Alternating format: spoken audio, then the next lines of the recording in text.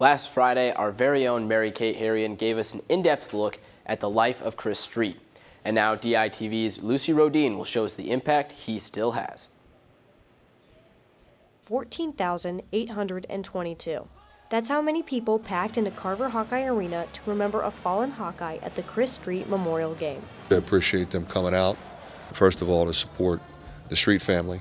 You know, so many of our guys came back, you know, our lettermen and, you know, some of Chris's teammates, obviously. And it's great to have Coach Davis here. It means a lot to us. I think it definitely adds to it, you know, understanding the significance of today's game and honoring Chris Street, and just, you know, really unfortunate we didn't play our best basketball today. In the midst of a disappointing season where Iowa lost on Saturday by 23 points, Chris Street came back to remind us that at the end of the day, there are things bigger than basketball. Can't describe it. You know, people ask me why, why. I said, well, you tell me why. I don't know. I think it was just, he was genuine.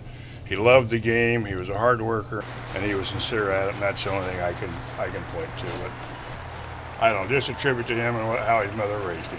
It was really emotional talking with Chris Street's parents. I'm pretty close with them. I talked to them last night and a bunch of the former players and how much Chris meant to this community and really the entire state. Mike Street said that if Chris was able to witness the love and support 25 years later, all he would have to say would be "Go Hawks." Reporting from inside Carver Hawkeye Arena, this has been Lucy Rodin, DITV Sports. Definitely a very emotional experience for everyone at the game on Saturday. Now, the Iowa basketball team has another chance to redeem themselves tonight, and our very own Mary-Kate Harrion and Adam Hensley are standing by to give you guys all you need to know. Guys? All right, thanks, guys. I'm really excited to welcome in the sports editor of the Daily Iowan over to the TV studio to give us a little bit of a different perspective than we may be used to hearing this season. So, Adam, really excited to have you here.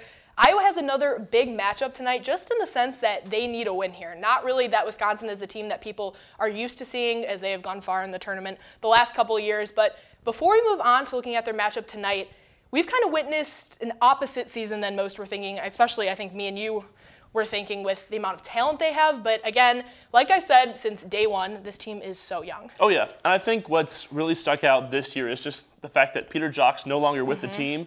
And last year, he kind of served as that shot creator, this go-to scorer when they were in a little bit of a run or something like that.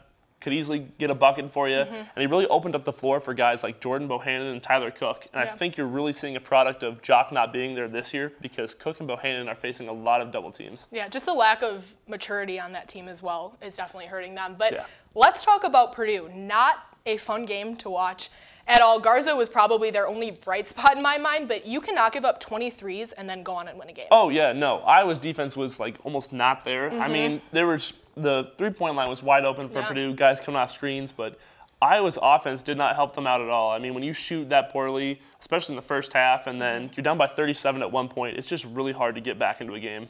All right, so now moving on to tonight, you and I talked about earlier a little bit how both of these teams' rosters are very young, but they're also having the same kind of season here as well. Oh, yeah. I think with Wisconsin, they lost a lot of guys to graduation. Obviously more than Iowa did because Iowa just lost Jok, but they still have Ethan Happ, and he's a beast down low in the paint. He's a great big man. But a lot of Wisconsin's production comes from underclassmen this year. Yeah. All right, so give me one thing people should look out for during the game tonight. Well, I'm really looking forward to the matchup between Tyler Cook and Ethan Happ because both are very skilled big men, kind of in their own separate ways. But whether or not they're guarding each other and going one-on-one, I think it's just going to be a really good low post showcase tomorrow night on a national level. All right, one key for the Hawkeyes to get this win. Iowa needs to be able to counter when teams go on a run. Because especially in Big Ten play this year, Iowa has really struggled when they fall behind in like a 12-0 or 20-something run. And they really got to be able to counter back and just punch back. They did that against Illinois and they came out with a win, but aside from that game, they really have not showed that they can do that this year. Yeah, my key is going to be, I said this on Friday before Purdue, but obviously it didn't work, offensive consistency. We finally have seen Bohannon kind of get back in his groove here after his rough first patch of the season. Cook's always that guy that you can always have, he'll score double digits plus every game. And then, but you got the rest of the guys. Garza had played phenomenal against Purdue, but then you have other games where he can't seem to find his rhythm on the court. So I think that's going to be the separation between the two. So we will see what happens with that. I'm going to go with the win. I think they're due. I think they're going to come ready to play inside of Carver. They have to win. It's getting to the point now. You got against U of I, and that's it. So I'm taking the win. What are you taking? See, I'm not as optimistic as you are. I'm unfortunately going with the Badgers for this one. Just after that Purdue game. Okay. Well, I'm normally right, so you're probably wrong. But that is it for us. Tip-off is at 6 p.m. inside of Carver Hawkeye Arena and will be broadcast on ESPN2. Guys, back over to you. Thanks, Mary Kate. We'll have highlights from that game in tomorrow morning's show. That's all I have in the sports studio. Come back tomorrow as I give you an in-depth look at the emotional reunion between an Iowa gymnast and her family. Guys, back over to you.